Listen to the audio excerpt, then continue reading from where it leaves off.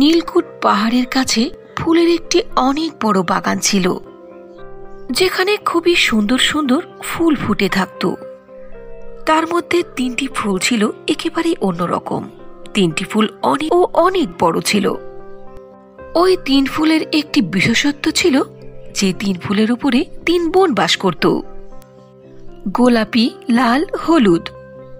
ওই 3 বোন সাধারণ কোনো মানুষ ছিল না, তারা ছিল জাদুর ফুলপরি।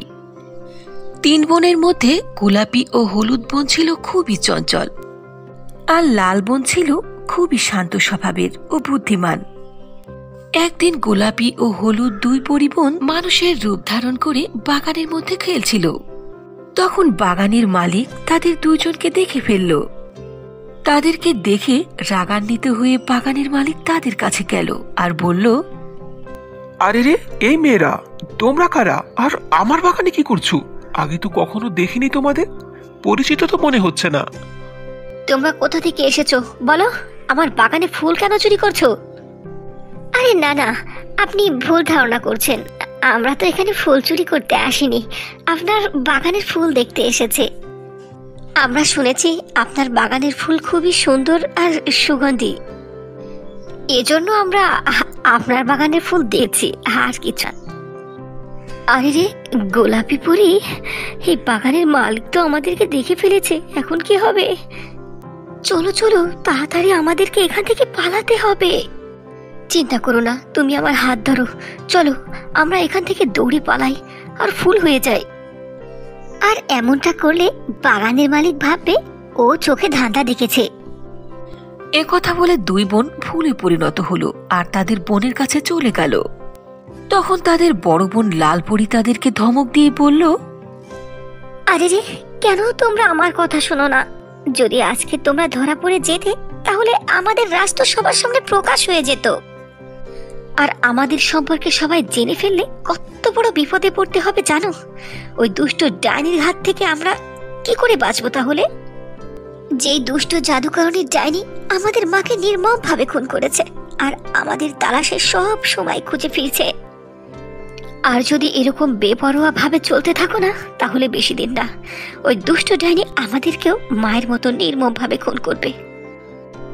আপু, আমাদেরকে তুমি ক্ষমা করে দাও, আমরা আর কখনো এমনটা করব না। কিন্তু কি করব বলো? আমরা তো সব সময় এক জায়গায় বসে বসে বোর হয়ে গেছি। কিন্তু আপু, এভাবে বেঁচে থাকার চেয়ে মরে যাওয়াই ভালো। এভাবে ভালো লাগে না। এভাবে শুধু শুধু চোরের মতো হাত গুটিয়ে ভয়ে ভয়ে কি করে থাকবো বলো? কতদিন থাকবো? অন্যান্য বাচ্চাদের মতো খেলতে পারবো না, ঘুরতে পারবো না, আমার ভালো লাগে না। হ্যাঁ হ্যাঁ আপু, গোলাপি ঠিকই বলেছে, আমারও এভাবে ভালো লাগে না। নিজের জাদু শক্তিকে যদি প্রকাশ করতে না পারি, প্রয়োগ করতে না পারি, তাহলে কেমন লাগে বলো? তাহলে সারাটা জীবন বাগানের অন্যান্য সাধারণ ফুলের মতো এভাবে আমাদের জীবন কাটাতে হবে। তাহলে ওদের মাঝে আর আমাদের মাঝে কি পার্থক্য হলো? উফ, গোলাপি, হলুদ, কেন তোমরা আমার কথা বুঝতে পারছো না? এভাবে থাকতে কি কারো ভালো লাগে? এটা তো আমিও ভালো করে জানি। তবু কিছুদিন পর্যন্ত আমাদের এভাবেই থাকতে হবে, বুঝেছো তোমরা? নিজের বড় বোনের কথা শুনে তারা 2 জন কিছুদিন পর্যন্ত ফুলের রূপে রয়ে গেল। তবে কিছুদিন পরে ওই বাগানে একজন গরিব মেয়ে আসলো। মেয়েটি বাগানের ফুলগুলো অনেক মজা করে দেখছিল। তখন সেখানে বাগানের মালিক চলে আসলো। বাগানের মালিক যখন দেখলো সেই মেয়েটি ফুলকে স্পর্শ করে দেখছে, তখন সে প্রচন্ড রেগে গেল আর সেই মেয়েটির উপরে চিৎকার করে করে বলতে লাগলো, হাই মেয়ে, হাউ ডেয়ার ইউ! তোমার সাহস হলো কি করে আমার বাগানের ফুলে হাত লাগানোর? সাহেব, আপনার বাগানে তো অনেক সুন্দর সুন্দর ফুল, এর মধ্যে থেকে প্লিজ একটি ফুল আমাকে দিন, আমার অনেক পছন্দ হয়েছে। আপনার এখান থেকে একটি চারা নিয়ে গিয়ে আমি আমার বাসায় লাগাবো। যখন সেটা বড় হয়ে ফুল ধরবে, সেগুলো তুলে আমি বাজারে বিক্রি করব, আর ওই ফুল বিক্রি করে আমার ছোট ভাই বোনের খরচ চালাতে পারবো। প্লিজ। এই মেয়ে, তোর ভাই বোন না খেয়ে মরুক, তাতে আমার কি, যা এখান থেকে। সেই গরিব মেয়েটি বাগানের মালিকের কথা শুনে মন খারাপ করে চোখে পানি নিয়ে সেখান থেকে চলে গেল। কিন্তু যখন বাগানের মালিক ওই মেয়েটিকে অনেক চিৎকার করে কথা বলছিল, তখন 3 ফুল পরিবন সবকিছু শুনে ফেলল বিশেষ করে লাল ফুলপরি খুবই কষ্ট পেল, কারণ লাল ফুলপরি কারো কষ্ট দেখতে পারত না। তখন সে বলল, আরে রে, এই লোকটি এমন কেন? মানুষের প্রতি কি তার কোনো মায়া মহাব্বত নেই? আপু, তুমি তো কিছুদিন আগে বলেছো যে আমরা যেন রূপ পরিবর্তন না করে কোথাও না যাই আর কাউকে হেল্পও না করি, কিন্তু এখন দেখছি তোমারই মায়া অনেক বেশি হয়ে গেছে। তুমি সাহায্য করার জন্য যাবা, তাই না? হ্যাঁ বোন, আমি জানি যে যদি রূপ পরিবর্তন করি তাহলে আমাদের অনেক ক্ষতি হবে। গরিব মেয়েটির কষ্ট দেখে আমি থাকতে পারছি না, ওর উপরে আমার খুবই মায়া লাগছে। ভাই, ওর ফুলের অনেক দরকার, আমি ওকে ফুল দেব যেটা বিক্রি করে ও ছোট ছোট ভাই বোনের খরচ চালাবে। কিন্তু আপু, এসব করতে গিয়ে যদি তুমি বিপদে পড়ে যাও? হলুদ, গোলাপি, তোমরা চিন্তা করো না, আমি তাড়াতাড়ি ওই মেয়েটিকে ফুল দিয়ে এখানে ফিরে আসবো। একথা বলে লাল ফুল বোন দ্রুত সেই গরিব মেয়েটির উঠানে গিয়ে ফুল হয়ে রইল। আর যখন ওই গরিব মেয়েটি তার আঙিনায় অনেক সুন্দর ফুল ফুটে দেখলো, তখন সে খুবই খুশি হয়ে গেল। হে খোদা, তোমার লাখ লাখ শুকরিয়া, তুমি আমাকে দয়া করে আমার উঠানে এত সুন্দর ফুল দিয়েছো। এখন আমি এগুলো বিক্রি করে আমার ছোট ছোট ভাই বোনের জন্য খাবার কিনতে পারবো, আলহামদুলিল্লাহ। একথা বলে সেই গরিব মেয়েটি সব ফুলগুলো ঝুড়ির মধ্যে তুলে বাজারে নিয়ে গেল বিক্রি করার জন্য। এদিকে লাল ফুল বোন দ্রুত তাদের অন্য বোনের কাছে চলে আসলো। এদিকে লাল বোন গরিব মেয়েকে সাহায্য করতে পেরে অনেক খুশি হলো। এভাবে প্রতিদিনই সে ওই গরিব মেয়েটির উঠানে গিয়ে ফুটতো আর তাকে সাহায্য করত। একদিন ওই গরিব মেয়েটি ফুল বিক্রি করে বাড়ি যাচ্ছিল, তখন তার ঝুড়ির মধ্যে একটি ফুল রয়েছিল, যেই ফুলের সুগন্ধে জাদুকরণীর ডাইনির নাক পর্যন্ত পৌঁছে গেল। আরে রে, কতদিন ধরে এই ফুলের আমি অপেক্ষা করছি। এই ঘ্রাণ কোত্থেকে আসছে? যে করে হোক আমাকে খুঁজে বের করতেই হবে, আমার হাত থেকে বাঁচতে পারবে না ওরা। ঘ্রাণ শুকতে শুকতে ওই দুষ্ট ডাইনির চোখ পড়ে গেল ওই মেয়েটির ঝুড়ির দিকে। বুঝেছি, এই ঘ্রাণ এই মেয়ের এই ঝুড়ির ফুলের গন্ধ থেকে আসছে। কিন্তু এই মেয়ে এই ফুল কোত্থেকে পেল? এর ঠিকানা আমাকে জানতেই হবে। এই কথা বলে ওই দুষ্ট ডাইনি সেই গরিব মেয়েটির কাছে গেল আর তাকে ধমকিয়ে জিজ্ঞেস করলো, এই মেয়ে, থাম, তাড়াতাড়ি বল তুই এই ফুল কোথায় পেয়েছিস। আর আমাকে মিথ্যে বলার চেষ্টা করবি না, কারণ এই ফুল কোনো সাধারণ ফুল নয়, এগুলো হলো জাদুর ফুল, যেটা সাধারণ কেউ পাবে না। বল, তুই কি করে পেলি?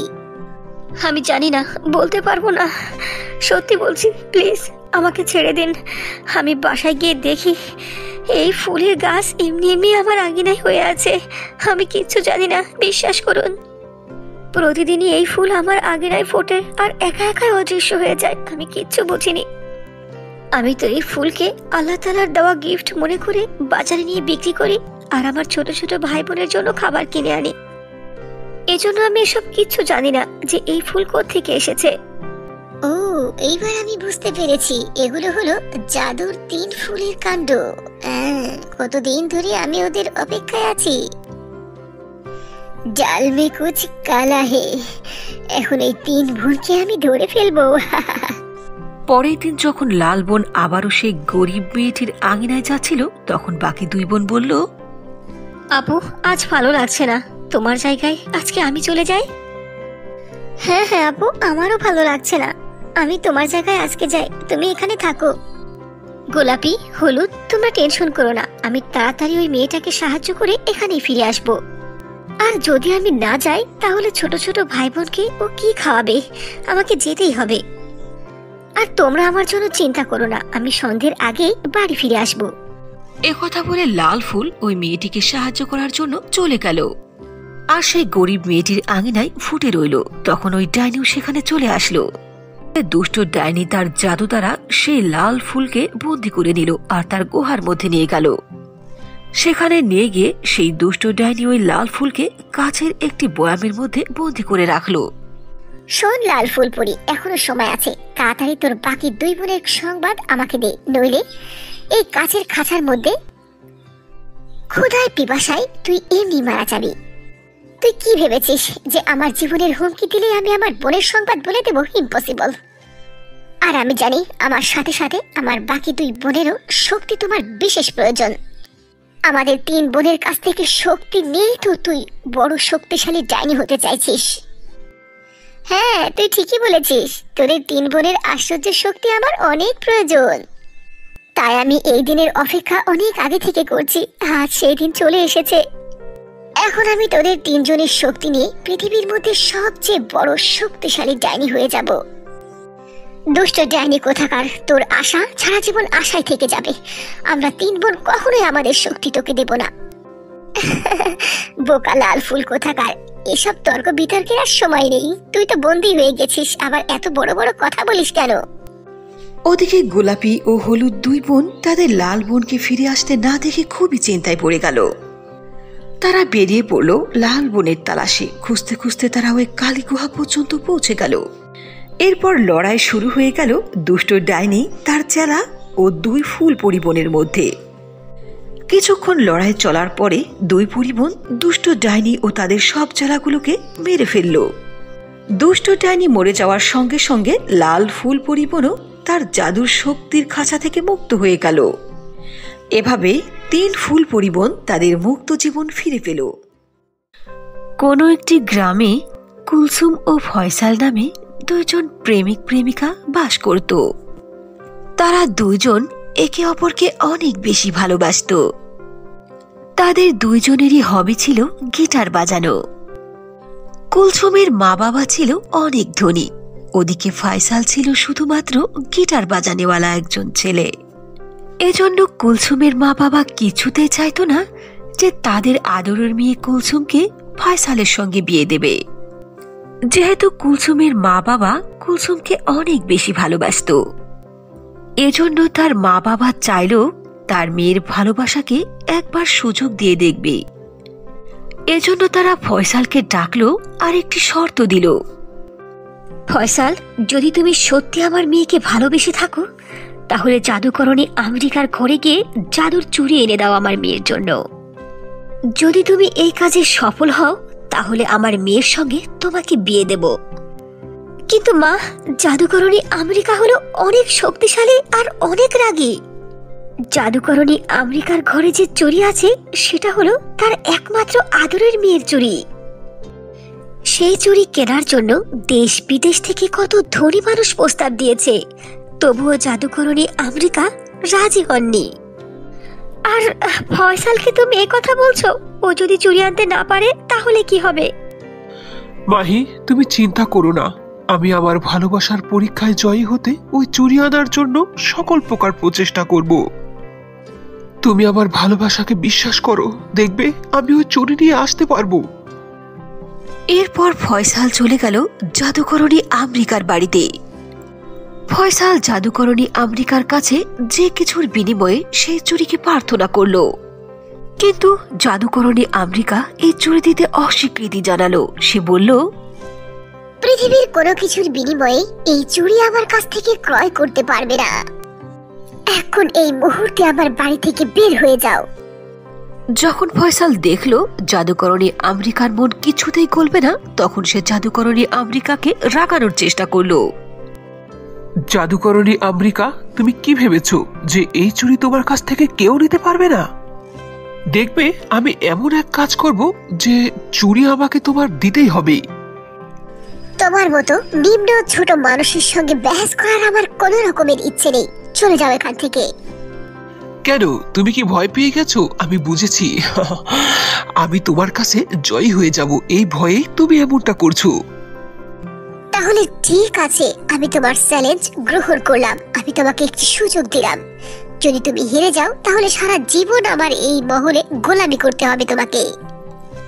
আচ্ছা ঠিক আছে, আমি তোমার যে কোনো শর্তে রাজি আছি। এরপর 2 জনের মধ্যে মোকাবেলা শুরু হয়ে গেল। এরপর ফয়সাল আমেরিকা জাদুকরণীর জাদুর কাছে না টিকলেও সে তার বুদ্ধির কাছে জিতে গেল। শেষমেশ ফয়সাল জাদুকরণীর কাছ থেকে জাদুর চুড়ি জিতে নিল। জাদুকরণী আমেরিকা হেরে যাওয়ার জন্য মোটেও রাগল না, বরং ফয়সালের বুদ্ধি দেখে সে প্রচন্ড আশ্চর্য ও খুশি হলো। শোনো ছেলে, তুমি চ্যালেঞ্জে জিতে গিয়েছো, আর আমি আমার কথা থেকে কিছুতেই পিছপা হব না। এই জন্য আজ থেকে এই চুড়ি তোমার। এই চুড়ি ছিল আমার ও আমার মেয়ের ভালোবাসার নিদর্শন। আজ থেকে এই চুড়িকে তুমি সামলে রাখবে, খুব ভালোভাবে যত্নে রাখবে। আপনাকে অনেক অনেক ধন্যবাদ জাদুকরণী। তোমার হবু স্ত্রী কতই না ভাগ্যবতী যে তোমার মতো সাহসী ও বুদ্ধিমান স্বামী পেতে যাচ্ছে। ফয়সাল, যদি তুমি কিছু মনে না করো তাহলে কি আমি জানতে পারি যে সেই সৌভাগ্যশীল মেয়েটি কে? সে হলো পৃথিবীর মধ্যে সবচেয়ে ভালো মনের মেয়ে। সে গিটার বাজাতেও অনেক পছন্দ করে। এই চুরির কারণে, শুধু এই চুরি জিতে নেওয়ার কারণে আমি ওকে বিয়ে করতে পারবো আর ওকে সারা জীবন ভরে আমার বুকের মধ্যে আগলে রাখতে পারবো। একথা বলে ফয়সাল তার পাশেই বানানো একটি কৃত্রিম হাতে চুড়িগুলো পরিয়ে দিল। চুড়িগুলো পরানোর সঙ্গে সঙ্গেই ভূমিকম্পর মতো আওয়াজ হতে লাগলো আর চারিদিকে বিজলির মতো চক্কর দিতে দিতে খুবই সুন্দর একটি মেয়ে প্রকট হয়ে গেল।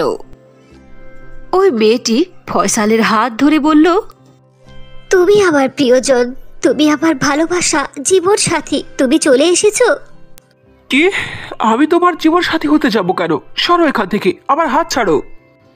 কেন ফয়সাল, তুমি তো ওই হাতে চুড়ি পরিয়ে পণ করলে যে তুমি ওকে সারা জীবন বুকের মধ্যে আগলে রাখবে।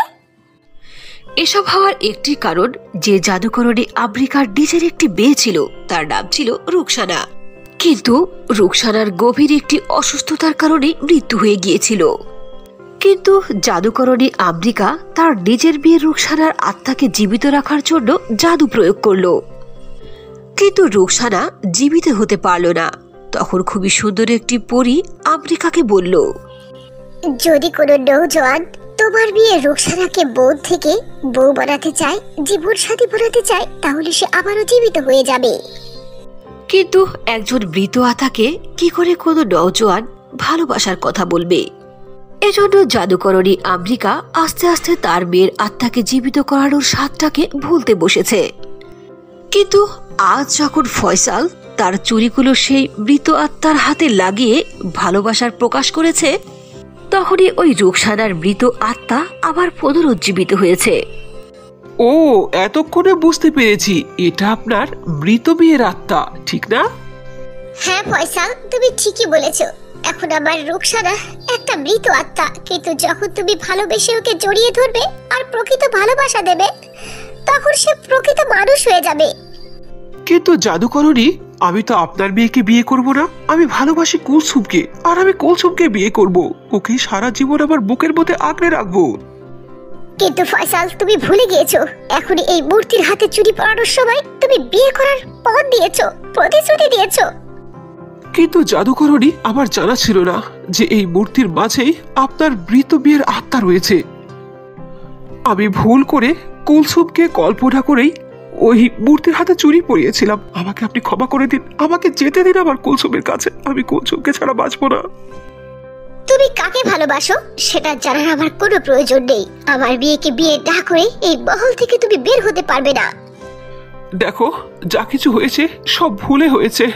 এটা করা আমার কখনোই সম্ভব নয়। আমি কুলসুমকে ছাড়া অন্য কাউকে বিয়ে করতে পারবো না। ওকে আমি ভালোবাসি আমার জীবনের চেয়েও বেশি। একথা বলে জাদুকরণী তার জাদুর প্রয়োগ করলো আর ফয়সালকে একটি খাঁচার মধ্যে আটকে দিল। এরপর ফয়সাল সেই খাঁচার মধ্যে থেকে বের হওয়ার অনেক চেষ্টা করলো, কিন্তু সে প্রতিবারই ব্যর্থ হলো। এভাবেই প্রায় 2 দিন কেটে গেল।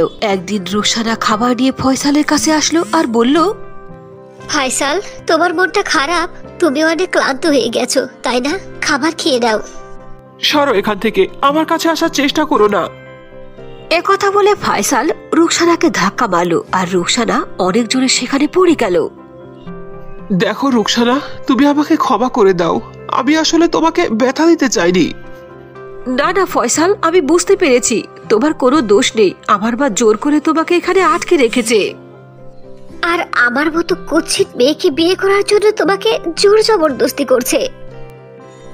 নয়তো আমি, না না, তোমার প্রেমিকা অনেক কষ্ট পাবে যখন সে জানতে পারবে যে তুমি 2 দিন হচ্ছে কিচ্ছু খাওনি। রুকসানা, তুমি আমাকে ক্ষমা করে দাও। আমি তোমাকে ভুল বুঝেছি। তোমাকে কষ্ট দেওয়ার পরেও তুমি আমার জন্য এতটা করছো। দেখো রুকসানা, বিষয়টি এমন নয় যে তুমি দেখতে অসুন্দর, আত্মা এজন্য আমি তোমাকে বিয়ে করব না। বিষয়টি হচ্ছে, আমি কুলসুম নামে একজন মেয়েকে ভালোবাসি। আমি ওকে ছাড়া বাঁচবো না, ওকে বিয়ে করতে চাই। রুকসানা, প্লিজ তুমি আমার কথাকে বোঝার চেষ্টা করো। এভাবেই ফয়সাল রুকসানাকে সবকিছু বুঝিয়ে দিল, আর এটাও বুঝিয়ে দিল যে কুলসুমকে পাওয়ার জন্য সে এই মহলে এসেছে। কারণ কুলসুমের মা এই শর্ত দিয়েছিল যে জাদুর চুড়ি নিয়ে গেলে তবে তার মা কুলসুমকে তার সঙ্গে বিয়ে দেবে। ফয়সাল, আমি তোমার কথা বুঝতে পেরেছি, কিন্তু কি করব, মা আমাকে অনেক ভালোবাসে। মা চায় যে আমি তাড়াতাড়ি এই আত্মা থেকে মানুষ রূপে ফিরে আসি। আমি তোমার বিষয়টা বুঝতে পেরেছি ফয়সাল। আমি মায়ের পক্ষ হয়ে তোমার কাছে ক্ষমা চাচ্ছি। তোমাকে এই খাসা থেকে আমি মুক্ত করব, আর তোমার প্রেমিকা কুলসুমের কাছে ফিরে যাওয়ার জন্য আমি তোমাকে সাহায্য করব। একথা বলে রুকসানা একটি জাদু করলো, আর ফয়সাল তার খাঁচা থেকে মুক্ত হয়ে গেল। ফয়সালকে খাঁচা মুক্ত করতে গিয়ে রুকসানা অনেকটা ব্যথা পেল। রুকসানা, তুমি ঠিক আছো তো? কি হয়েছে তোমার? না না, আসলে জাদু করাটা অনেক সময় হয়ে গেল তো, এজন্য আমি আর সহ্য করতে পারছি না। চলো, এটাই হলো সুবর্ণ সুযোগ, এখন পালাতে হবে আমাদের। এভাবেই রুকসানা সমীরকে বাহিরে নিয়ে যাওয়ার জন্য আপ্রাণ চেষ্টা করলো। ফয়সাল ও রুকসানা দুজনেই চলে যাচ্ছিল, কিন্তু তাদের পেছন পেছনে একটি প্রতিচ্ছবি তাদেরকে ধাওয়া করতে লাগলো। ফয়সাল যখন কুলসুমের বাড়ি গেল, তখন সে দেখলো কুলসুমের ভেসে খুবই সুন্দর একটি মেয়ে লাল কাপড় পরিধান করে অন্য একটি ছেলের হাত ধরে আছে। এসব দেখে ফয়সাল খুবই আশ্চর্য হয়ে গেল, আর কুলসুমকে জিজ্ঞেস করার জন্য তার কাছে গেল। কুলসুম, এসব কি? এ ছেলেকে? তুমি আমাকে কেন প্রশ্ন করছো? আজ কয়েকদিন হয়ে গেল, তুমি কোথায় ছিলে? আমিও তো বলতে পারি যে তুমি অন্য কোনো মেয়ের হাত ধরে ঘুরে বেড়াচ্ছ। তাহলে এই প্রশ্ন তুমি কেন আমাকে করছো? এই যে আমার পাশে যে ছেলেটাকে দেখছো, এ হলো আমার বিয়ের পাত্র। ওকে আমি বিয়ে করব।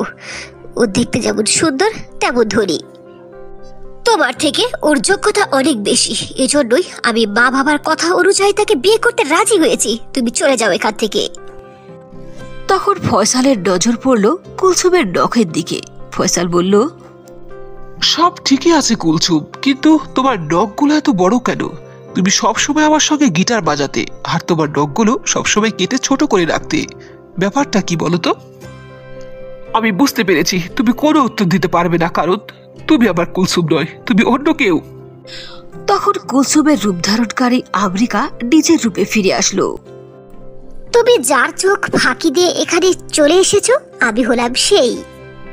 আমি আগে থেকে বুঝেছি তুমি এমন কিছু একটা করবে, এজন্য তোমার আগে আমি প্ল্যান করে বসেছিলাম। এইটা হলো সেই মেয়ে যাকে তুমি ভালোবাসো, তাই না? যার কারণে তুমি আমার মেয়েকে ইগনোর করছো। এরপর জাদুকরণী আমেরিকা কুলসুমকে তাক করে বলল, যদি তুমি আমার মেয়েকে বিয়ে করতে রাজি না হও, তাহলে আমি এই মেয়েকে জানে মেরে ফেলবো। না না মা, তুমি এমনটা করো না। ফয়সাল যাকে ভালোবাসে সে তো কুলসুম, আমি নয়। ফয়সাল আমাকে ভালোবাসে না, জোর করে ভালোবাসা আদায় করা যায় না মা। ওদেরকে মুক্ত করে দাও মা, ওরা দুইজন দুইজনকে অনেক বেশি ভালোবাসে। আমি সবকিছু জানি রুকসানা। ফয়সাল যেমন কুলসুমকে ভালোবাসে, তুইও তেমনি ফয়সালকে ভালোবাসিস। নইলে এত বছর পরে তুই কেন জেনে বুঝে নিজের ক্ষতি হবে, তাও তুই জাদু কেন জাদু প্রয়োগ করলি? তুই ফয়সালকে বাঁচাতে গিয়ে, খাঁচা মুক্ত করতে গিয়ে তুই নিজেই ঘায়েল হয়ে গেছিস। মা, আমি সবকিছু নিজের ইচ্ছায় করেছি। আমি কিছুতেই তোর কথাকে মেনে নেব না রুকসানা। ফয়সাল যদি তোকে বিয়ে না করে, তাহলে আমি বুঝিয়ে দিব ভালোবাসার মানুষকে ছিনিয়ে নিলে কতটা আঘাত লাগে। আমি কুলসুমকে খুন করে ফেলবো। এ কথা বলে জাদুকরণী আমেরিকা কুলসুমের উপরে জাদু প্রয়োগ করতে লাগে। তখন ফয়সাল বলে, জাদুকরণী, আপনি ছেড়ে দিন কুলসুমকে। আমি কুলসুমের জীবন বাঁচানোর জন্য নিজের জীবনকে বাজি রাখতে রাজি আছি। আমি ওর জন্য সবকিছু করতে পারবো, মৃত্যুকেও মেনে নিতে পারবো। ওকে আপনি ছেড়ে দিন। না না ফয়সাল, আমি তোমাকে বিয়ে করতে চাই না। রুকসানা এই জন্য ফয়সালকে বিয়ে করতে রাজি হলো না, কারণ রুকসানা ভালোভাবে জানতো ফয়সাল তার নিজের মতের বিরুদ্ধে রুকসানাকে বিয়ে করতে রাজি হচ্ছে। তাই রুকসানার কাছে যতটুকু জাদু শক্তি বাকি ছিল সবটুকু প্রয়োগ করলো ফয়সালকে বাঁচানোর জন্য তার মায়ের উপরে। আসলে রুকসানা যতই তার শক্তিকে প্রয়োগ করছিল, ততই সে দুর্বল হয়ে পড়ছিল। শেষমেশে নিজের জীবনকে বাজি রেখে রুকসানা কুলসুমকে তো বাঁচিয়ে দিল, কিন্তু সে নিজে বাড়িতে পড়ে গেল। বেটি রুকসানা, তুই কেন কুলসুমকে বাঁচালি আর নিজেকে কেন বলিদান করলে? না না রুকসানা, আমি তোকে বলতে দেবো না মা। আমি এক্ষুনি ফয়সালের সঙ্গে তোর বিয়ে দেব, তুই বেঁচে উঠবি। না না মা, আমি ফয়সালকে বিয়ে করতে কখনোই রাজি হব না, কারণ ফয়সাল তার মতের বিরুদ্ধে আমাকে বিয়ে করবে। আমি ফয়সালকে ভালোবাসি, তাই ফয়সালের কষ্ট সহ্য করতে পারবো না। যদি এমনটা হয় তাহলে তো আমি বেঁচে থাকতেই মরে যাব।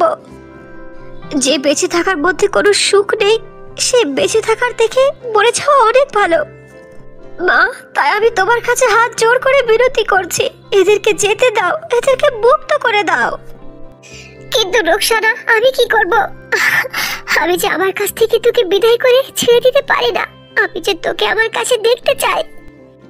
মা, আমি সারা জীবন তোমার ভালোবাসা হয়ে তোমার মনের মধ্যে থাকবো।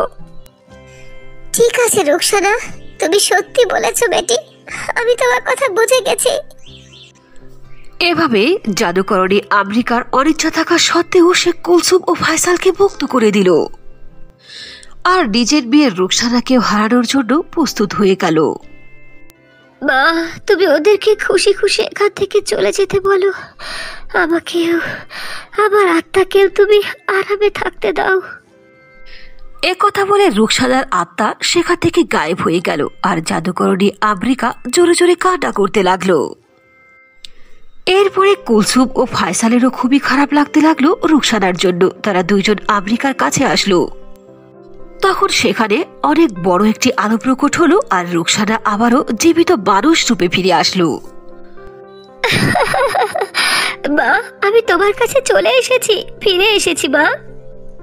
রুকসানার অন্যের ভালোবাসার জন্য নিজের জীবনের বলিদান, ভালো বন্ধুত্ব ও মায়ের প্রকৃত ভালোবাসার কারণে সে আবারও পুনরুজ্জীবিত হলো। ফয়সাল, আমি খুবই খুশি হয়েছি যে সারা জীবনের জন্য তুমি আর কুলসুম একসঙ্গে থাকবে। রুকসানা, আমরাও চাই তোমার মতো দয়ালু ও ভালো মানুষের জন্য খুবই তাড়াতাড়ি একটি ভালো মানুষ মিলে যায়। এরপর জাদুকরণী আমেরিকা ও রুকসানা দুইজন মিলে অনেক ধুমধাম করে ফয়সালের সঙ্গে কুলসুমের বিয়ে দিয়ে দিল। সেই বিয়ের দাওয়াত খেতে খুবই সুন্দর একটি রাজকুমার এসেছিল। সেই রাজকুমার রুকসানাকে প্রথম নজর দেখেই ভালোবেসে ফেলেছিল। রুকসানা ওই রাজকুমারকে অনেক ভালোবেসে ফেলল, এমনকি দুইজনের বিয়েও হয়ে গেল। এরপর থেকে তারা দুইজন সুখে শান্তিতে জীবন কাটাতে লাগলো। অনেক দিন আগের কথা, কোনো একটি গ্রামে দুই ভাইয়ের বউ, অর্থাৎ ভাসুর ও দেবরের বউ একসঙ্গে বাস করত।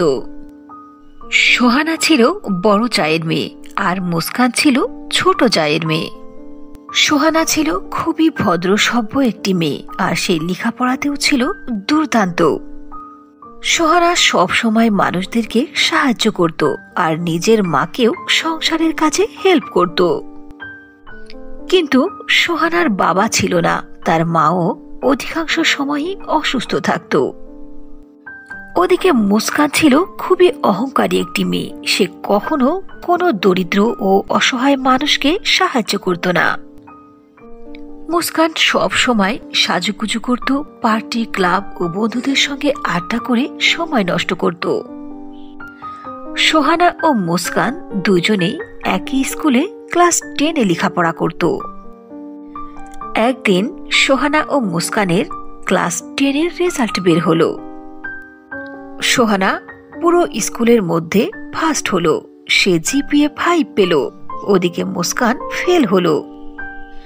সোহানার মা মিষ্টি হাতে নিয়ে মুস্কানের মায়ের কাছে গেল আর বলল, আরে সারিতা, কোথায় গেছো? এদিকে এসো।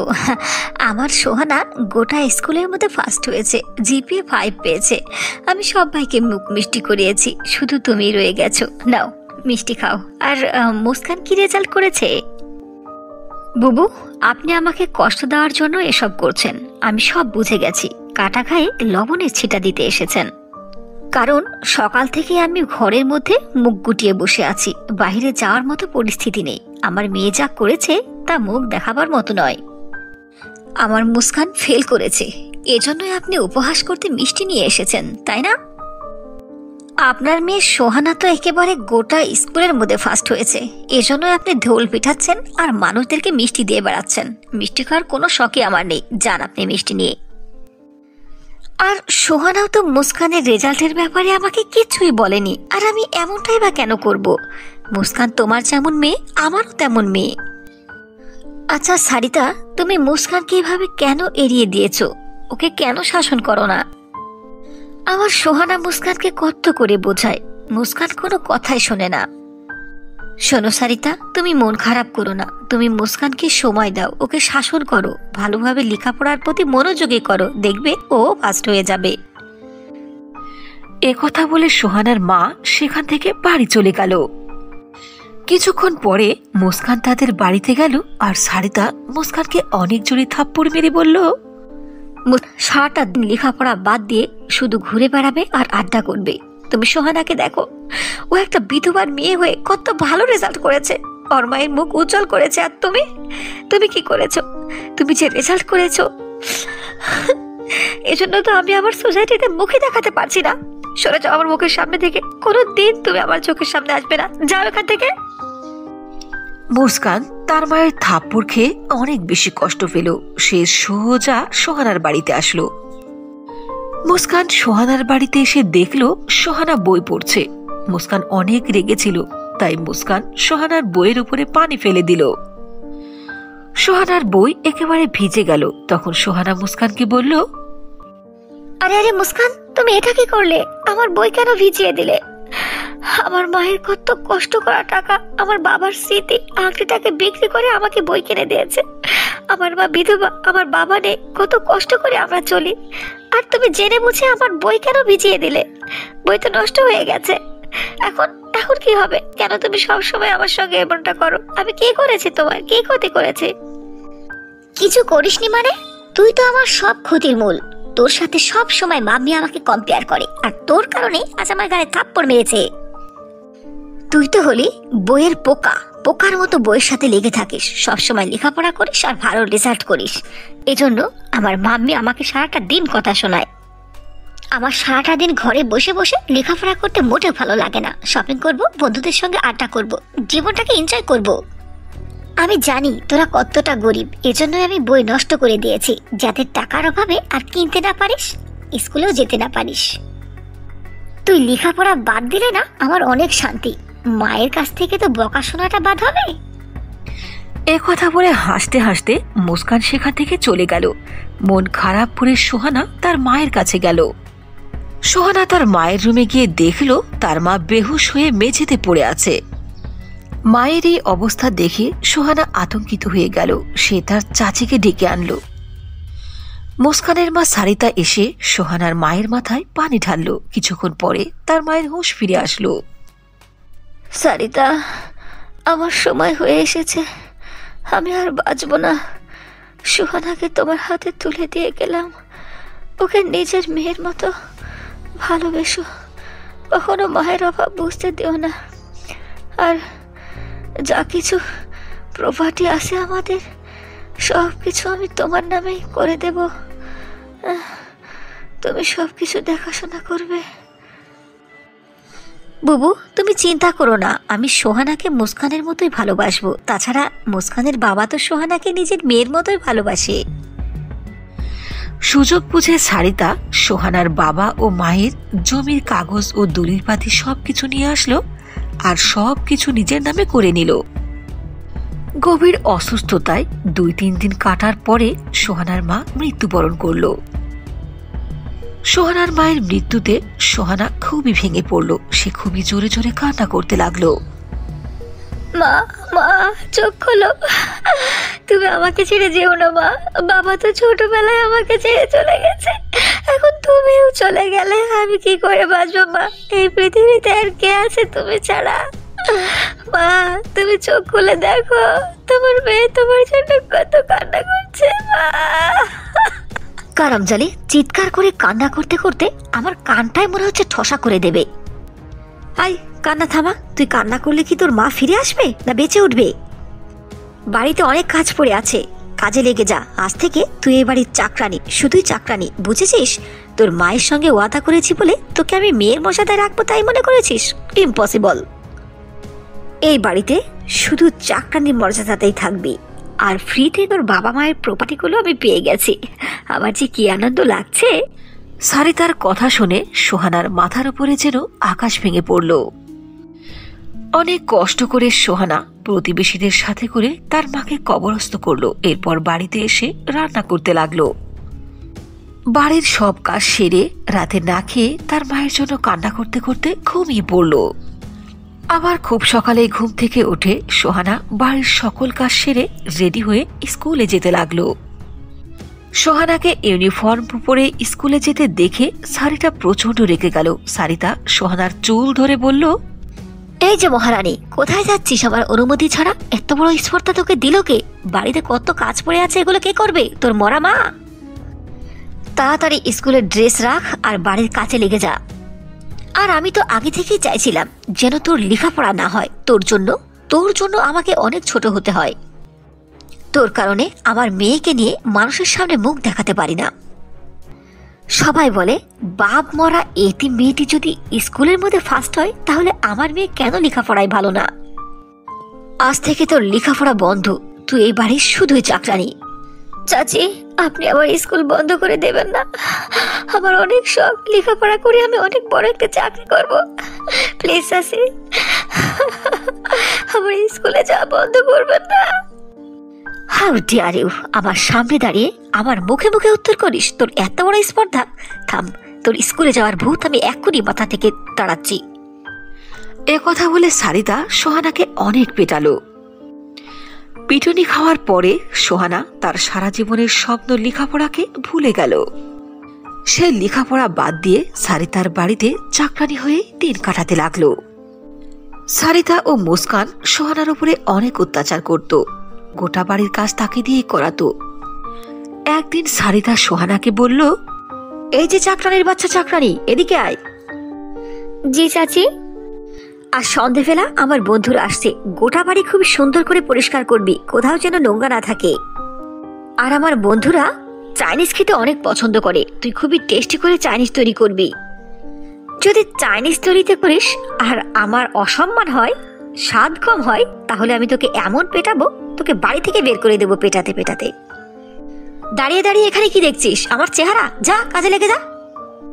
চাচি, মুস্কানেরও চাইনিজ অনেক পছন্দ, প্রতিদিন রাত্রে ওকে চাইনিজ করে দেই, এজন্য চাইনিজের সব মশলাই শেষ হয়ে গেছে। তাছাড়া আমার হাত তো পড়ে গেছে কালকে, এজন্য তো আমি রান্নাই করতে পারবো না। আমি বাড়িঘর সব পরিষ্কার করে দেবো চাচি। আর ওই বলছিলাম কি, আপনার বন্ধুদের জন্য চাইনিজটা বাইরে থেকে কিনে আনি চাচি। মা, ও মিথ্যে বলছে, আমি একদিনও রাত্রে চাইনিজ খাইনি, ও নিজেই তৈরি করে প্রতিদিন খায়। দেখছো না ওর চেহারাটা কি মোটা হয়ে গেছে। প্রতিদিন রাত্রে চাইনিজ তৈরি করে ও নিজেই খায় আর আমার উপরে অপবাদ দিচ্ছে। ওর পোড়া হাত দিয়েই রান্না করে নাও, তখনও বুঝবে যে মিথ্যা বলার কতটা শাস্তি। মুস্কান মামনি, তুমি একদম ঠিক বলেছ। এই সোহানার বাচ্চা, শোন, তোর হাত পুড়ুক আর না পুড়ুক এতে আমার কোনো যায় আসে না। আজকের নাস্তা তুই নিজের হাতেই তৈরি করবি। আর আমার মেয়ের উপর যে মিথ্যা অপবাদ দিসনি, এজন্য 15 দিন পর্যন্ত তোর খাবার বন্ধ। বেচারি সোহানা ছিল একেবারে অসহায়। সে কাউকে কোনো উত্তর না দিয়ে চোখে পানি নিয়ে ঘরের কাজে লেগে গেল। পোড়া হাত নিয়ে সোহানা গোটা বাড়ি পরিষ্কার করে রান্নার জিনিস কিনতে বাজারের দিকে যেতে লাগলো। রাস্তার মধ্যে সোহানার সঙ্গে দেখা হলো একজন বৃদ্ধা মহিলার। বৃদ্ধা মহিলা সোহানাকে বলল, বেটা, আমার খুব পিপাসা লেগেছে, আশেপাশে কোথাও পানি পাচ্ছি না, তুমি কি ওই দূরে নদী থেকে আমাকে পানি এনে খাওয়াবে? খুব পিপাসা লেগেছে, খুব। সোহানা ছিল খুবই দয়ালু। সে বৃদ্ধা আম্মাকে পানি খাওয়ানোর জন্য নদীতে গেল। নদীর ভেতর থেকে একটি কলসিতে করে পানি তুলে বুড়ি আম্মার কাছে আসছিল। রাস্তার মধ্যে দেখলো 2টি চড়ুই অনেক বিপদে আছে। একটি গাছে আগুন লেগেছিল, সেই গাছে ছিল চড়ুইয়ের 2টি বাচ্চা। ওদিকে চড়ুইয়ের বাচ্চা পুড়ে যাওয়ার উপক্রম, আর চড়ুইয়ের মা পাশে দাঁড়িয়ে খুব ছটফট করছিল। এসব দেখে সোহানা তার হাতের পানি দিয়ে গাছের আগুন নেভালো আর চড়ুইয়ের বাচ্চা 2টিকে বাঁচিয়ে তার মায়ের কাছে দিল। এরপর কলসির অবশিষ্ট পানি নিয়ে সোহানা সেই বৃদ্ধা মহিলার কাছে গেল। সেখানে গিয়ে দেখলো বৃদ্ধা মহিলা নেই। সে ভাবতে লাগলো, আরে রে, বুড়িমা কোথায় গেল? এখানেই তো ছিল। মনে হয় অনেক পিপাসা পেয়েছে, আর পিপাসা মেটানোর জন্য না জানি কি করছে। ওনাকে খুঁজে পানি পান করাতে হবে। একথা বলে সোহানা বৃদ্ধা আম্মাকে খুঁজতে আরম্ভ করলো। খুঁজতে খুঁজতে সে জঙ্গলের মধ্যে দিয়ে অনেক দূরে পৌঁছে গেল। সে চলতে চলতে জঙ্গলের শেষ মাথায় পৌঁছে গেল। সেখানে সে দুইটি রাস্তা দেখতে পেল। এক রাস্তার উপরে ফুল বিছানো ছিল, আর আরেক রাস্তার উপরে কাঁটা বিছানো ছিল। এসব দেখে সোহানা খুবই আশ্চর্য হয়ে গেল। তখন সেখানে খুবই সুন্দর একটি পরী প্রকট হলো, আর সোহানাকে বলল, শোনো মেয়ে, আমি অনেক বিপদে আছি, আমাকে সাহায্য করবে? যদি তুমি আমাকে সাহায্য না করো তাহলে আমি আর পরিরাজ্যে ফিরে যেতে পারবো না। পরিরাজ্যে ফিরে যাওয়া আমার অনেক দরকার। এই যে তোমার কাছে দুইটা রাস্তা দেখছো না, এই রাস্তার মধ্যে থেকে যে রাস্তায় তুমি ফুল দেখছো, এই ফুলের রাস্তা দিয়ে গেলে যতগুলো ফুল তোমার পায়ের নিচে পড়বে সবগুলো ফুলই হীরা ও সোনাতে পরিণত হবে।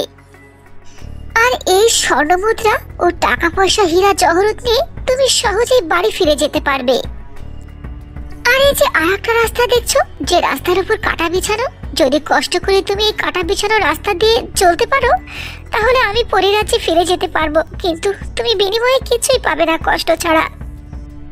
একথা বলে সেই সুন্দরী পরী অনেক জোরে জোরে কান্না করতে লাগলো। পরীকে কান্না করতে দেখে সোহানা বলল, পরিজি, আপনি কান্না করবেন না, আমি অবশ্যই আপনাকে সাহায্য করব।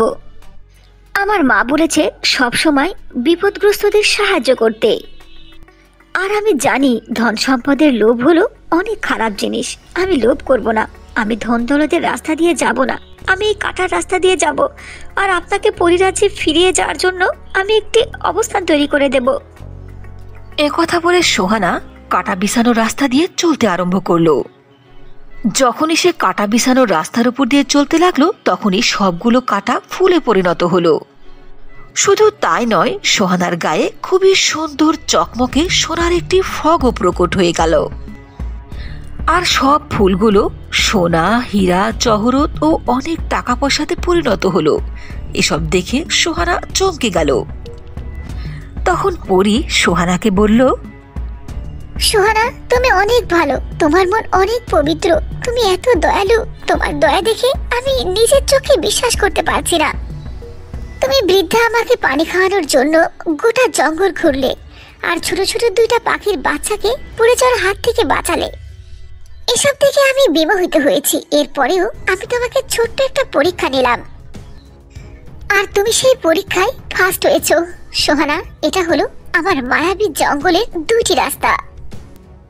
যে আমার এই জঙ্গলের মধ্যে এসে লোভ করে তার সাথে খুবই খারাপ হয়, আর যে তোমার মতো ভালো হয়, লোভ করে না, সৎ হয়, তার জন্য অনেক সুখবর। সোহানা, আমি তোমার উপর অনেক খুশি হয়েছি। এই সমস্ত অর্থ সম্পদ, সোনা দানা, হীরা জহরত সব সাথে নিয়ে যাও। এগুলো বাড়িতে নিয়ে গিয়ে তুমি সুখে শান্তিতে জীবন কাটাও। পরীর কথা শুনে সোহানা প্রচন্ড খুশি হলো, আর পরীকে অনেক ধন্যবাদ জানালো। আর পরীর দেওয়া সমস্ত সোনাদানা, হীরা জহরত নিয়ে সে তার চাচির বাড়ি ফিরে আসলো। বাড়িতে আসার পরে মুস্কান ও সারিতা সোহানার কাছে এত অর্থ সম্পদ ও সোনার জামা দেখে চমকে গেল।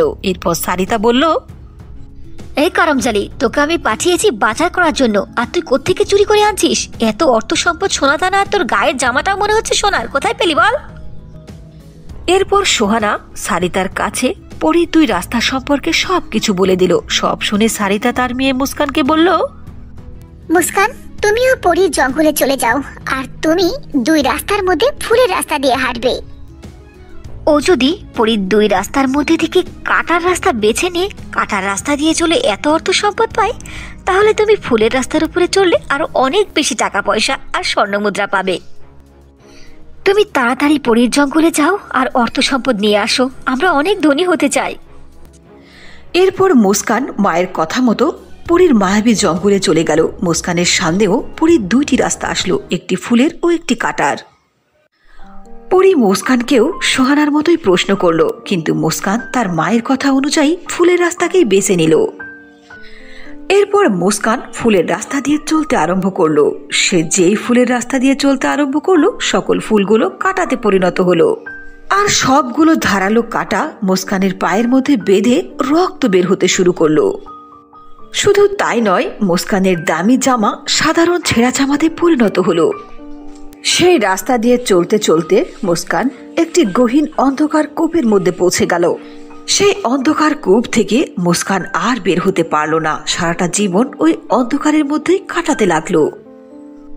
এদিকে মুস্কানের মা সারিতা বাড়িতে বসে বসে মুস্কান আসার অপেক্ষা করতে লাগলো। 1 দিন, 5 দিন, 1 সপ্তাহ, 3 সপ্তাহ, 6 মাস, বছর পার হয়ে গেল, কিন্তু মুস্কান আর কখনোই বাড়ি ফিরল না। মেয়ে বাড়ি না ফেরার টেনশনে সারিতা পাগল হয়ে গেল। এভাবেই দুষ্ট মুস্কান ও তার মেয়ে সারিতা তাদের কুকর্মের শাস্তি পেয়ে গেল। ওদিকে সোহানা তার ভালো স্বভাব ও দয়ালু হৃদয়ের কারণে পরীর কাছ থেকে অনেক অর্থ সম্পদ পেল। সে ওই অর্থ সম্পদ পেয়ে নিজের জন্য অনেক বড় একটি বাড়ি তৈরি করে নিল, আর সে লেখাপড়া করার জন্য অনেক ভালো একটি স্কুলে নিজের নামকে অ্যাডমিশন করিয়ে নিল। সে লেখাপড়া করে নিজের স্বপ্নকে পূর্ণ করলো, আর তার মায়ের নামে অনেক বড় একটি হাসপাতাল খুলল। শুধু তাই নয়, সারাটা জীবন ধরে গরিব দুঃখী মানুষদেরকে সেবা করতে লাগলো। এভাবে সোহানার জীবন সুখে শান্তিতে ভরে উঠল। পূজা নামে একটি মেয়ে তার মা সঙ্গীতা ও বাবা মানুষের সঙ্গে গরিপুর নামক সুন্দর একটি গ্রামে খুবই ছোট্ট একটি ঘরে বাস করত। ওই এলাকাটি ছিল একেবারে সবুজ শ্যামল ফসলে ভরা, গোয়াল ভরা গরু ও পুকুর ভরা মাছ ছিল। এলাকার সবাই একে অপরে মিলেমিশে থাকত। পূজা ছিল খুবই বুদ্ধিমান ও সাহসী মেয়ে। অল্প বয়সে সে তার পরিবারের সমস্ত ভারাপন তার ঘাড়ে নিয়েছিল। পূজার বাবা মানুষের শরীর সবসময় অসুস্থ থাকত। তার ওষুধ কেনার জন্য অনেক টাকার প্রয়োজন হতো। এজন্য পূজার মা সঙ্গীতা নিজে মানুষের বাড়িতে ঝাড়ু মশার কাজ করত। এতে সামান্য যে কয় টাকা পেত তা দিয়ে কোনো মতে তাদের সংসারের খরচ ও তার বাবার ওষুধের খরচ চালাতো। পূজার বাবা মায়ের এতটা সামর্থ্য ছিল না যে তাকে কোনো স্কুলে ভর্তি করিয়ে দিবে। এজন্য পূজা তার মাকে তার বাড়ির কাজে সাহায্য করত। শুধু তাই নয়, পূজা তার অসুস্থ বাবার সমস্ত দেখভাল করত। পূজাদের পারিবারিক অবস্থা খুবই খারাপ ছিল। এজন্য একবারও পূজার জন্মদিন পালন করতে পারেনি। এজন্য পূজার মনে অনেক দুঃখ ছিল যে কোনোদিন তার জন্মদিন পালন করা হয়নি। এভাবেই দিন চলছিল। একদিন পূজা তার মাকে বলল, মা, সামনে আমার জন্মদিন আসছে, কোনোদিনই তো আমার জন্মদিন পালন করনি, এবার কিন্তু আমার বার্থডে পালন করতেই হবে। আমি আমার বার্থডেতে আমার সকল বান্ধবীদেরকে দাওয়াত করব। কিন্তু পূজা, মা আমার, এটা একটা কথা বললি? তুই তো সবই বুঝিস, যে কয় টাকা ইনকাম হয় তাতে তোর বাবার ওষুধ আর পরিবারের খরচ চালানোই তো আমার জন্য মুশকিল। এবার তুই জন্মদিন পালন করার আশাটা ছেড়ে দে মা। আগামীবার অনেক ধুমধাম করে তোর জন্মদিন পালন করব, ঠিক আছে? পূজা তার মায়ের কথা শুনে খুবই কষ্ট পেল। সে চুপচাপ তার ঘরে চলে গেল আর জোরে জোরে কান্না করতে লাগলো। এভাবে কয়েকদিন পার হয়ে গেল। পূজার জন্মদিনও প্রায় এগিয়ে আসলো। একদিন বিকেলে পূজা জঙ্গলের মধ্যে ঘুরতে গেল। সে দেখতে পেল একটি আহত খরগোশের ছানাকে। খরগোশটির বাচ্চার পা দিয়ে রক্ত বের হচ্ছিল। এরপর পূজা ওই খরগোশটির বাচ্চাটিকে কোলে নিয়ে বাড়ি চলে আসলো। বাড়িতে এসে খরগোশটির আহত স্থানে হলদে লাগিয়ে দিল। হলদে লাগানোর কিছুক্ষণ পরেই খরগোশটির বাচ্চা একেবারে সুস্থ হয়ে গেল আর পূজার এদিকে ওদিকে লাফাতে লাগলো। এরপর পূজা সিদ্ধান্ত নিল যে খরগোশটির বাচ্চাটাকে সে লালন পালন করবে। যখন পূজার মা সঙ্গীতা খরগোশটির বাচ্চাটিকে দেখল, তখন সে পূজাকে শাসাতে লাগলো। পূজা, এই খরগোশের বাচ্চাকে কেন তুমি বাড়িতে নিয়ে এসেছো? নিজেদেরই তো খাওয়ার মতো কিছু নেই, যাও ওকে জঙ্গলে ছেড়ে আসো। মা, এই খরগোশটির বাচ্চাটা অনেক ছোট, আরো আহত হয়েছে। যদি ওকে জঙ্গলে ছেড়ে আসতাম তাহলে অন্যান্য বড় প্রাণী ওকে খেয়ে ফেলতো। এজন্যই তো ওকে সাথে করে এনেছি মা। আমি এসব কিছু শুনতে চাই না, তুমি তাড়াতাড়ি ওকে জঙ্গলে রেখে আসো, নইলে ওর সঙ্গে তুমিও জঙ্গলে থাকবে। পূজা তার মায়ের কথা শুনে খরগোশটির বাচ্চাটিকে কোলে নিয়ে জঙ্গলের মধ্যে যেতে লাগলো। এদিকে সন্ধ্যা হয়ে আসলো। পূজা খরগোশটির বাচ্চাটিকে নিয়ে একটি গাছের নিচে বসে জোরে জোরে কান্না করতে লাগলো। এদিকে পূজার মা সাঙ্গীতা অন্ধকার হয়ে যাওয়ার পরেও যখন পূজাকে বাড়িতে দেখতে পেল না, তখন সে খুবই চিন্তিত হয়ে পড়ল। এরপর পূজার মা জঙ্গলের মধ্যে পূজাকে খুঁজতে গেল। এদিকে ওদিকে খুঁজছিল আর তার নাম ধরে চিৎকার করে ডাকছিল। এদিকে অন্ধকারের ভয়ে পূজা জোরে জোরে কান্না করছিল। জঙ্গলের মধ্যে পূজার মা কান্নার আওয়াজ শুনে খুবই ভয় পেয়ে গেল। কিছুক্ষণ খোঁজার পরে সাঙ্গীতা পূজাকে দেখতে পেল যে একটি গাছের নিচে বসে জোরে জোরে কান্না করছে। পূজার মা সাঙ্গীতা পূজাকে দেখার সঙ্গে সঙ্গে বুকে জড়িয়ে নিল আর বলল, আমার সোনা মা, তোকে আমি অনেক ধমক দিয়েছি, তুই আমাকে ক্ষমা করে দে। আর কখনো তোকে আমি ধমক দেব না। এখন থেকে শুধু ভালোবাসবো আর ভালোবাসবো। চল মা, আমার সঙ্গে চল। আর হ্যাঁ, তোর এই খরগোশের বাচ্চাটিকেও সাথে নিয়ে চল। এখন থেকে মজার মজার খাবার রান্না করে তোকে আর এই খরগোশের বাচ্চাকে খাওয়াবো। ঠিক আছে মা, এবার খুশি তো? চলো আমার সাথে সোনা। এরপর পূজা ওই খরগোশটির বাচ্চাকে কোলে নিয়ে তার মায়ের সঙ্গে বাড়ি চলে আসলো। পূজা এটা ভেবে খুবই খুশি হয়েছিল যে সব সময় সে খরগোশের বাচ্চার সঙ্গে থাকতে পারবে। এদিকে পূজার মা সাঙ্গীতা মনে মনে খুবই চিন্তিত ছিল যে সে খরগোশের খরচ কেমন করে চালাবে। পূজা সকাল হলে খরগোশের সঙ্গে তার এলাকাতে ঘুরতে বের হতো। পূজা গোটা এলাকায় খরগোশের সঙ্গে ঘুরে ঘুরে বাড়িতে এসে তার মায়ের রান্না করা খাবার খেত আর কিছুটা খাবার খরগোশকে দিত। এভাবে কয়েকদিন চলে গেল। এরপর পূজার বার্থডে চলে আসলো। পূজা এটা ভেবে খুবই চিন্তিত ছিল যে এবারও তার জন্মদিন পালন করা হবে না। পূজা খরগোশের বাচ্চার সামনে বসে খুবই কান্না করতেছিল আর তার মনের দুঃখের কথা সবকিছু খরগোশের বাচ্চাকে বলছিল। হঠাৎ করে খরগোশের বাচ্চা খুবই সুন্দর একটি পরীতে প্রকট হয়ে গেল আর পূজাকে বলল, পূজা, তুমি কান্না করো না। তুমি আসলে অনেক ভালো মেয়ে। আমি তোমার উপর খুশি হয়েছি। আমি তো তোমাকে পরীক্ষা নিচ্ছিলাম, তুমি পরীক্ষায় পাশ করেছো। আমি তোমাদের ঘরের অবস্থা সম্পর্কে জানি। তোমার মা সাঙ্গীতা কত কষ্ট করে তোমাদের জন্য দুবেলা দুমুঠো খাবার জোটায়। আমি তোমার জন্মদিনের সমস্ত ব্যবস্থা করে দেব। তুমি অনেক পরিশ্রমী, এজন্য আমি জানি তুমি আমার সঙ্গে যেতে পারবে। আমি তোমাকে যে জায়গায় নিয়ে যেতে চাইবো সে জায়গায়। আমাকে কোথায় যেতে হবে পরি? তোমাকে আমি আমার সঙ্গে পরিলোকে নিয়ে যেতে চাই।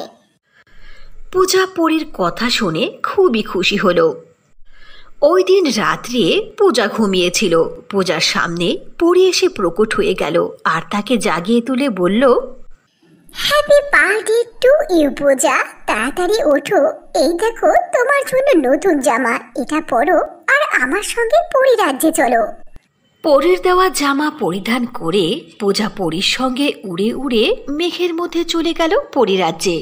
সেখানে পূজা দেখল একটি স্বর্ণের কেক ও একটি রূপার কেক রাখা আছে। এটা দেখে পূজা আরো বেশি খুশি হলো। কিছুক্ষণের মধ্যে সকল পরীরা এসে পূজাকে উইশ করলো। সকল পরীরা মিলে পূজার সঙ্গে অনেক টেস্টি টেস্টি খাবার খেলো আর অনেক দামি দামি উপহারও দিল।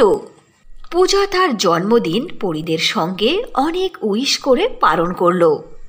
এরপর পরী সকাল হওয়ার আগেই পূজাকে তার বাড়িতে ফিরিয়ে দিল।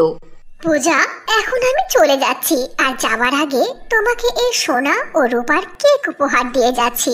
এই সোনা ও রূপার কেক তোমার সমস্ত মনের আশা পূর্ণ করবে। কিন্তু মনে রাখবে পূজা, তুমি এমন কোনো জিনিস চাইবে না যার দ্বারা মানুষের ক্ষতি হয়, তাহলে কিন্তু তোমার এই জাদুর সোনা ও রূপার কেক অদৃশ্য হয়ে যাবে। এরপর পূজা পরীর কাছ থেকে জাদুর সোনা ও রূপার কেক নিয়ে নিল। এরপর থেকেই পূজার সমস্ত গরিবত্ব দূর হয়ে গেল। এরপর পূজা অনেক ধনী হয়ে গেল। তার কাছে কখনো কোনো জিনিসের আর কমতি ছিল না। ধনী হবার পরেও পূজার মনের মধ্যে সামান্যতম অহংকার ছিল না। পূজা তার আশেপাশের সমস্ত গরিব লোকদেরকে সাহায্য করত। এরপর থেকে পূজা প্রতি বছরই অনেক ধুমধাম করে তার জন্মদিন পালন করত। সোনাপুর নামক গ্রামে স্বপ্না ও কাজল নামের দুই বোন তাদের মা সুরেখার সঙ্গে বাস করত। কিছুদিন আগে একটি রোড অ্যাক্সিডেন্টে তাদের বাবা মৃত্যুবরণ করেছে। তাদের বাবার মৃত্যুর পরে সংসারের দায়িত্ব ও দুই মেয়েকে লালন পালন করার দায়িত্ব সুরেখার উপরে এসে পড়ে। সুরেখা সেলাই মেশিনে মানুষের কাপড় সেলাই করে কোনো মতে তার সংসার চালাতো। সুরেখার বড় মেয়ে স্বপ্না ছিল খুবই বুদ্ধিমান ও জ্ঞানী, আর ছোট মেয়ে কাজল লেখাপড়াতেও ভালো ছিল না। ও মায়ের কাছ থেকে বিভিন্ন বাহানায় টাকা নিয়ে বন্ধুদের সঙ্গে আড্ডা করত। এভাবেই তাদের সময় কাটছিল। একদিন কাজল তার মায়ের কাছে গিয়ে বলল, মা মা তাড়াতাড়ি আমাকে 500 টাকা দাও, আমাদের টিচার চেয়েছে। কাজল, তুমি প্রতিদিনই এটা কি শুরু করেছো? আজ 500, কাল 1000, পরশু 2000। কই, তোমার বোন স্বপ্নাও তো তোমার ক্লাসে পড়ে, আমার কাছ থেকে তো কোনো টাকা চাই না। মাস শেষে মাসের বেতন দিয়ে দেই, তাতেই হয়ে যায়। আর তুমি এসব কি শুরু করেছো? মা, তুমি আমাকে এত প্রশ্ন করছো কেন? বলছি না যে টিচার চেয়েছে, আমি চাচ্ছি আমাকে দিয়ে দাও। এভাবেই কাজল বিভিন্ন বাহানায় মিথ্যে বলে তার মায়ের কাছ থেকে টাকা নিয়ে বন্ধুদের সঙ্গে আড্ডা করে ও ড্রিঙ্কস করে। একদিন ক্লাবে কাজল বন্ধুদের সঙ্গে আড্ডা করছিল। স্বপ্না কাজলকে দেখে ফেললো আর তার কাছে এসে বলল, কাজল, তুমি মায়ের কষ্টের টাকা এভাবে শেষ করে দিচ্ছ? মা কত কষ্ট করে দিন রাত এক করে মেশিনে কাজ করে টাকা উপার্জন করে, আমাদেরকে স্কুলে পড়াচ্ছে, দুবেলা দুমুঠো ভাত খাওয়াচ্ছে, এটাই তো কত। আর তুমি এভাবে মায়ের কষ্ট করা টাকা নষ্ট করো না, দেখো প্লিজ। সময়ের দাম দিতে শেখো, লেখাপড়াতে মন দাও, দেখবে একদিন অনেক বড় কিছু হয়ে মাকে সাহায্য করতে পারবে। আমাকে জ্ঞান দিতে এসেছে, খবরদার আমাকে জ্ঞান দিতে আসবে না। তোর চেয়ে জ্ঞান বুদ্ধি আমার বেশি আছে। আমি তোর মতো হব নাকি যে সারাদিন শুধু লেখাপড়া করবো আর মায়ের সঙ্গে কাজ করব, বন্ধুদের সঙ্গে আড্ডা পার্টি ক্লাব কিছু করবো না? আর শোন, এই কথা যদি মাকে বলিস যে আমি ক্লাবে আছি, তাহলে কিন্তু তুই খবর করে দেব। দেখো কাজল, আমি তোমার বড় বোন, তোমাকে শুধরানোর দায়িত্ব আছে আমার, এজন্য আমি তোমাকে বলছি। আমি মাকে বলি আর না বলি, তোমার এই কর্মের কথা মা তো একদিন জেনে যাবে, এখনো সময় আছে, ভালো হয়ে যাও। স্বপ্না কাজলকে বুঝিয়ে সেখান থেকে বাড়ি চলে আসলো। এর কিছুদিন পরে পরীক্ষার রেজাল্ট বের হলো। স্বপ্না প্রতিবারের মতোই এবারও ফার্স্ট হয়েছিল। এদিকে কাজল ফার্স্ট হওয়া তো দূরের কথা, সে পাসই করতে পারেনি। যখন এ কথা সুরেখা জানতে পেল, তখন সে রেগে আগুন হয়ে গেল আর জোরে একটি কাজলকে থাপ্পড় মেরে বলল, কাজল, এ তুমি কি রেজাল্ট করেছো? তুমি তো পাসই করতে পারোনি। স্বপ্নার দিকে তাকাও, ওর থেকে কিছু শেখো। ওকে আমি প্রাইভেট পড়াইনি, শুধু মাসের বেতন দেই, আর ও বাড়িতে আমার সঙ্গে সমস্ত কাজ করে, সারাটা দিন লেখাপড়া করে, ও ফার্স্ট হয়েছে। আর তুমি তো সংসারের একটি কাজেও হাত লাগাও না। তুমি জানো কত কষ্ট করে মেহনত করে তোমার স্কুলের ফি জমা দিতে হয় আমাকে? মা, যদি টিচাররা আমাকে ফেল করে দেয় তাহলে আমি কি করব? আমি তো ভালোই চেষ্টা করেছিলাম। তুমি সব সময় আমার সঙ্গে সৎ মায়ের মতো ব্যবহার করো, আর স্বপ্নার সাথে কি ভালো ব্যবহার করো তুমি। আমি থাকবো না বাড়িতে, চলে গেলাম আমি। এ কথা বলে কাজল বাড়ি থেকে বের হয়ে গেল। রাস্তার মধ্যে তার কিছু বন্ধুর সঙ্গে দেখা হলো। তারা তাকে বলল, কিরে কাজল, তোর মন খারাপ কেন?